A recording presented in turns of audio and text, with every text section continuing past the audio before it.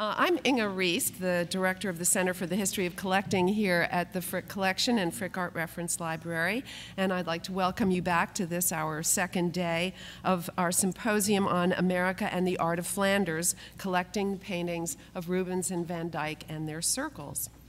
Yesterday, my colleague Esme Quadbach, who has been the principal organizer of this symposium, introduced four fascinating speakers. Many of you heard them. Our keynote address by Arthur Wheelock gave us a much-needed and marvelously crafted overview of the topic, and that was followed by Lance Humphreys and Margaret Laster's presentations on early 19th century collectors of Flemish art in America. Adam Eaker then rounded out our program with his elegant paper that directly related to our Van Dyck exhibition, which I hope all of you will take in if you haven't already during the breaks that we have during the course of the day.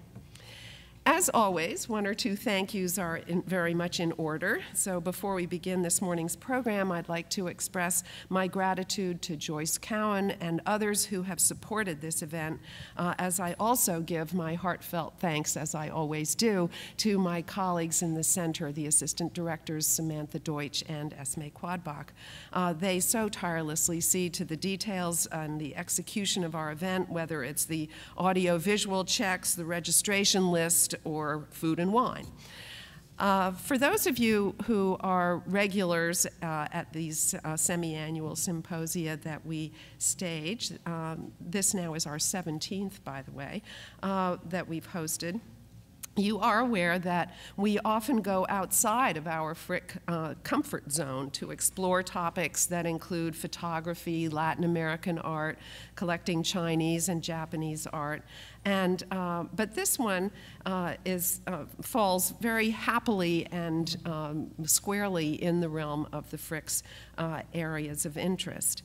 As much a division of cultural history as art history, our field of the history of collecting focuses primarily on people and their shifting tastes, their behavior vis-a-vis the marketplace, and among their peers and fellow collectors, and occasionally on their follies, too. For this symposium, we don't have to stray very far, though the Frick doesn't have a Rubens, sadly, but with 8 glorious Van Dycks in our exhibition, I think we can have a strong identity with our topic. So without further ado, let me ask you to please silence your cell phones while I introduce our first speaker, really reintroduce our first speaker of the day.